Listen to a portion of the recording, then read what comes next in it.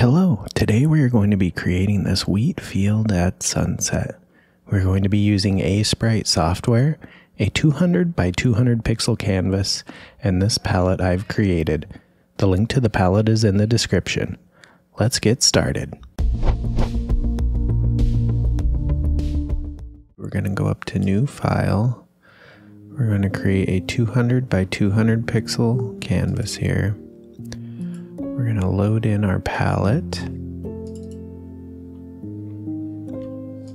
Okay. And we're going to just name this first layer background 1. And we're going to select these two mid-tone colors here.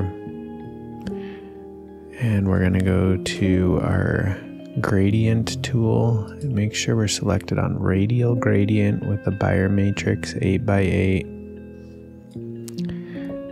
And we want to make sure that the brighter color is the middle of the gradient here. Okay, that's good for the start of that. We're going to make a new layer. We'll just call this background 2, and we'll go a little bit brighter here.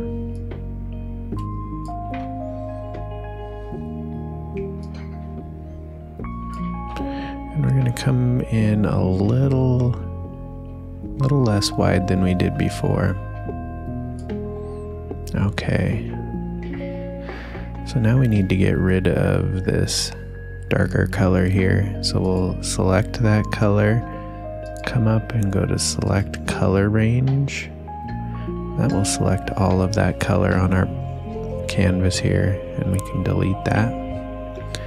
And we'll just continue that process through a few more background layers. Background 3.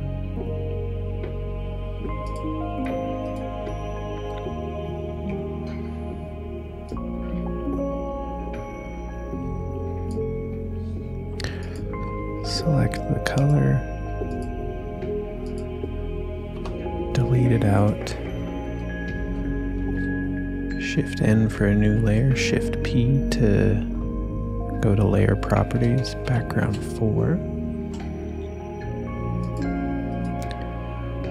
And then this one will just be a little bit smaller here.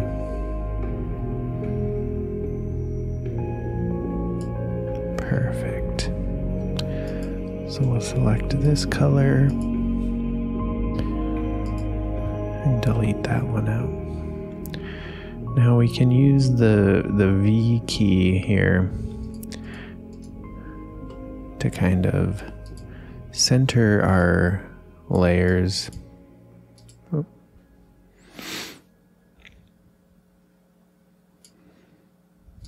make sure everything is kind of a gradual color change from the middle of this radial gradient.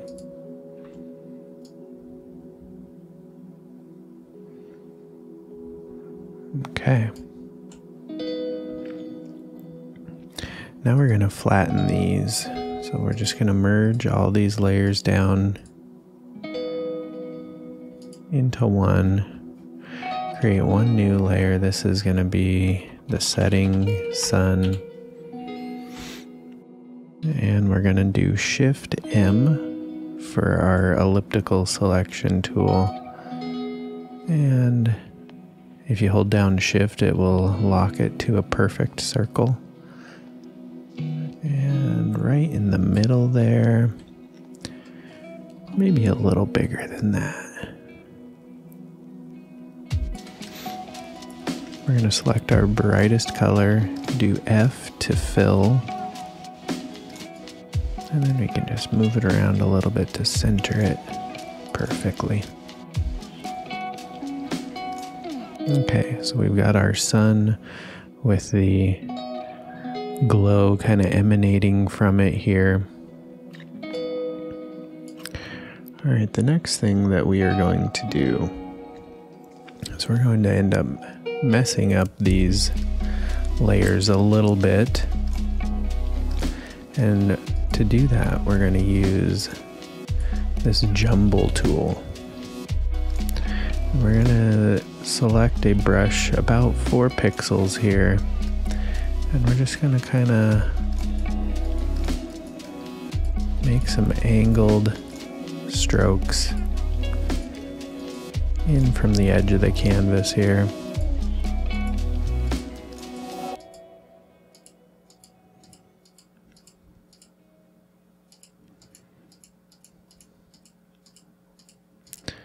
At the bottom we can make some little curved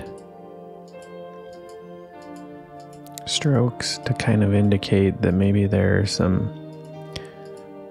clouds, some wispy clouds happening.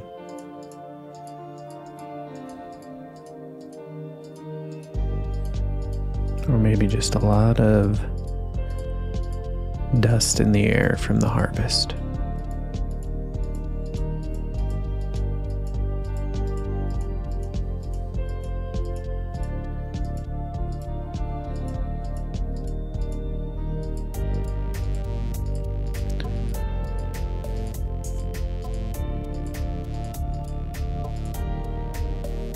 Okay, that seems good.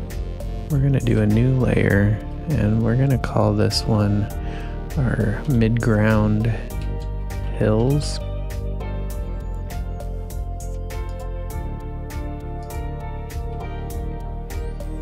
Go back to a single brush here. We're just gonna create some rolling hills.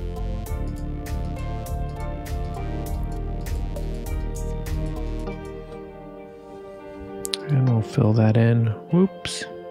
Make sure that continuous is selected.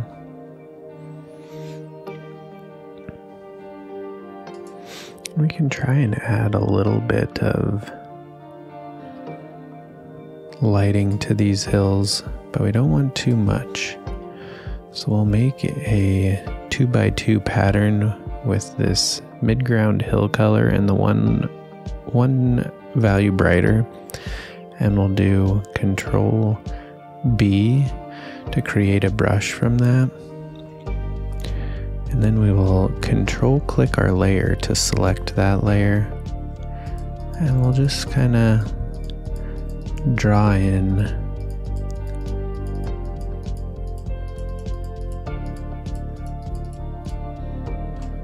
some sun hitting the hills here.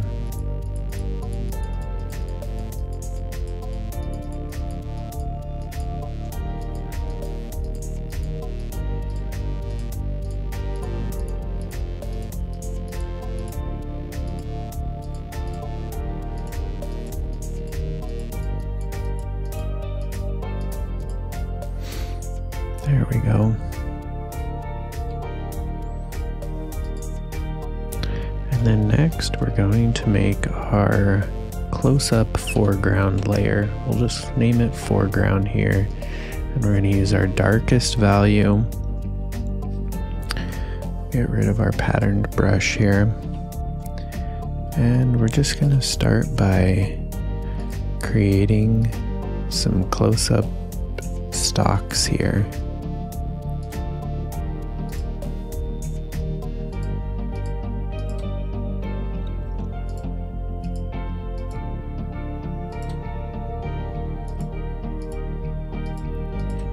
Some grain leaning this way and that.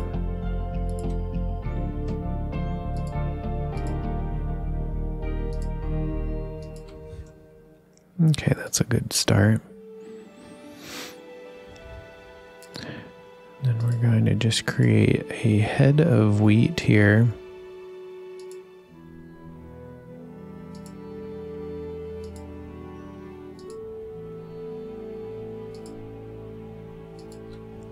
Maybe something like that. And then to indicate some light, maybe filtering through between the individual kernels here, we're just going to kind of break up the outside.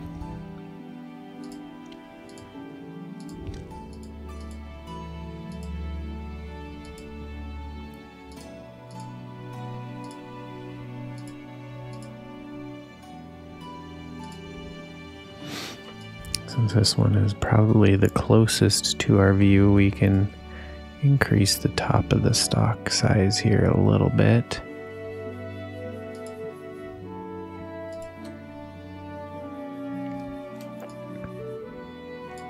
And then we can add some little leafy areas here. Wheat stalks have these like dry bits of leaf that kind of fold over at sharp angles.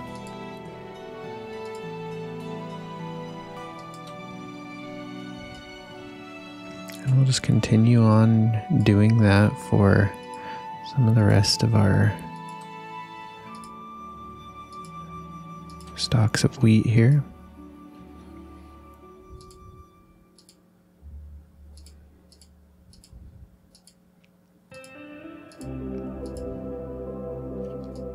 Okay, we can even reuse some of our already used stalks of wheat by cutting and pasting, maybe doing some resizing, rotate a little bit. We'll paste again. This one here, rotate this way. Paste again, rotate this other way, maybe make it a little shorter.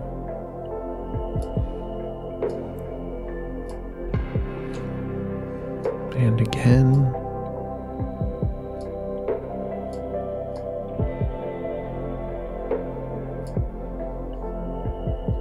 Okay, we'll continue to add some of the leaves on here.